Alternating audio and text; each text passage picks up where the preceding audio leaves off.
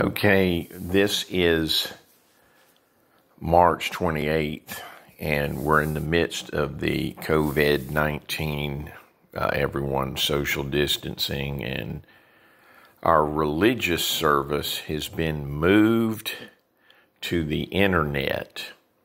And I attend Beth Israel Messianic Synagogue.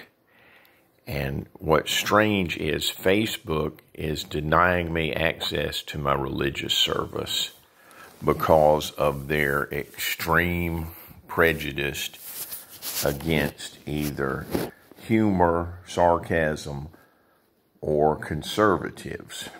So I attend Beth Israel Synagogue, and as you can see, our service has been moved online, live from home Saturday morning.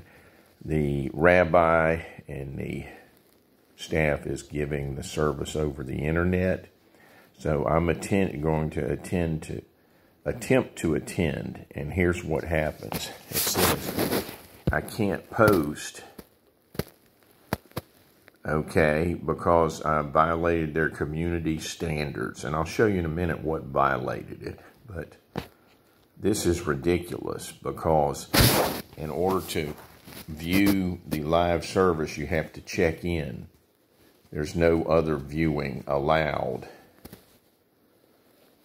So I can't get into the live service because of this. Again, here's the notice I got from Facebook. I got a temporary block for allegedly violating their standards. There's no review on this. And this is what caused the block. It was a joke, sarcasm. And it says, due to the coronavirus, polls will remain closed. Election is canceled. Trump will remain president for the next 4 years. Watch how quickly the epidemic is over. That's clearly a sarcastic joke. And these nincompoops at Facebook took that as grounds for violating my constitutional right to the free exercise of religion, which is viewing our service when I'm isolated. This looks like a lawsuit, and this type of abusive behavior towards Christians or Jews by Facebook should be stopped.